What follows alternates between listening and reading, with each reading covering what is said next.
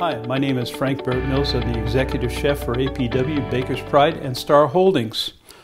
Many restaurants, bars, and pubs have been closed due to the rules and regulations of the pandemic.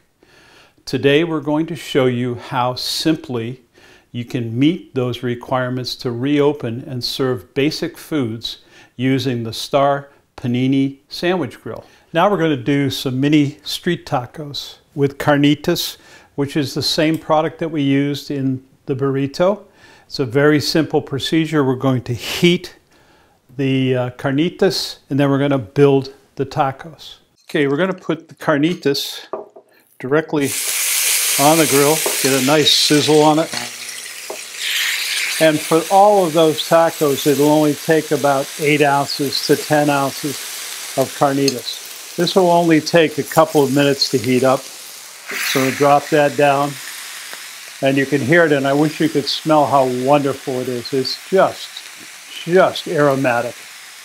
Okay, now we're going to pull the carnitas off and build the street tacos. And this is now at 160 plus. It's been on for about 2.5 minutes. You'll get all of that. I wish you could smell this. Oh my God, is it wonderful. I'm going to set this over. And one thing we want to do, as we've talked about, is make sure that we get all of the proteins off that we can before we close it down so it doesn't burn. Now let's build these street tacos.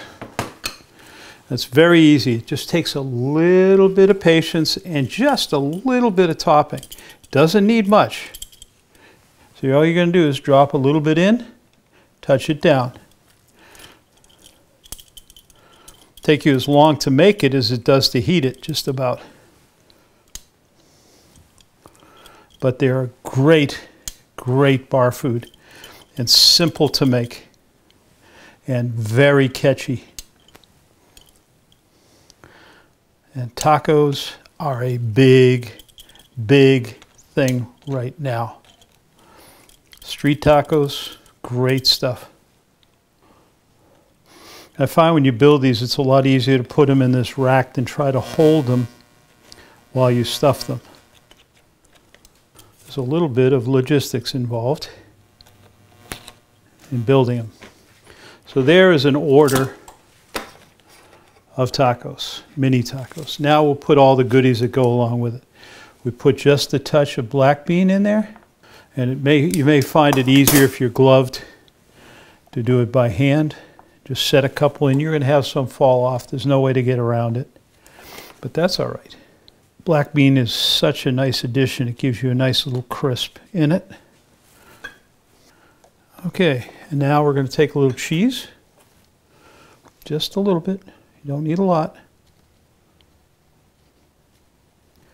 As I said, these are little guys. They just take a little bit. They're so pretty when they're done. Now you have a choice of queso blanco or a number of other things. I like a little tomato in mine also, so I'll stick a little tomato on top. Now, give you an idea for putting tomatoes and the like on after we put a little queso blanco on. And just a little bit. Again, this doesn't take much. And you can actually do this right on the plate and leave the spillage right on the plate also. Okay, so we've got that on. I'm going to take a little shot of sour cream on each.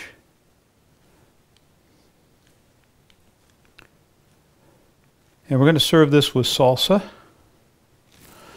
There we have that. And we have a choice now.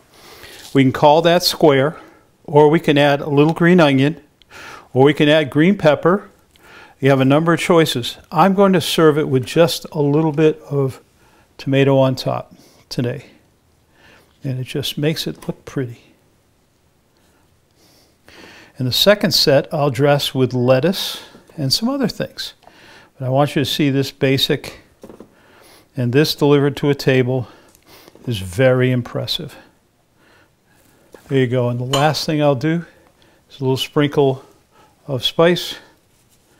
And there you have street tacos. And now I'll do the second group with a different way. Okay, now I'll put these on a plate and I'll show you how this goes on also.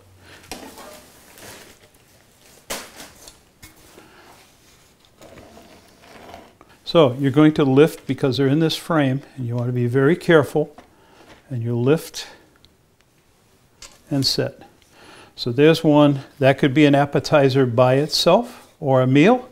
If you slide it to one side, we can put a second on there, and I am going to put a second set on there. Now the second set I'm going to do differently. I'm going to take a little salsa first. And this is very simple, just a little touch of salsa in each one. And again, you can get as creative as you want to. I've had people that have used fig sauce and prosciutto in these. There's so many different ways you can serve these. It's really as creative as you want to be, but I'll tell you, this is a high margin, simple snack to make, or it can be a bar snack, or it can be a meal, truthfully. And if you serve this with a little bit of rice and pico de gallo, you've got a meal. So we're setting a little bit of salsa in each one. There we go. And now we're going to take a little lettuce. Just a little bit of lettuce in each one. It gives it a little crunch. It's a nice little crunch. So we'll set some in each one. And again, it takes a little while to build, but they're very much worth it. They're excellent flavors. You can use fully shredded or partial. I don't like real shredded lettuce in the taco. I like something with a little bite to it. And this is going to give you a little bite. Okay, now that I got that on there, nice, I'm going to put just a touch of rice on each one. So again, just a little hit. So I'm going to put some of the carnitas in now. And again, just a little bit. You don't have to go crazy. This is usually a one mouth bite. And so you just want it to be a simple addition. Little pico. And you can see how little I'm using, but how full they look by the time we're done. The carnitas is such a wonderful flavor. I think you'll love these. Got the carnitas in there now.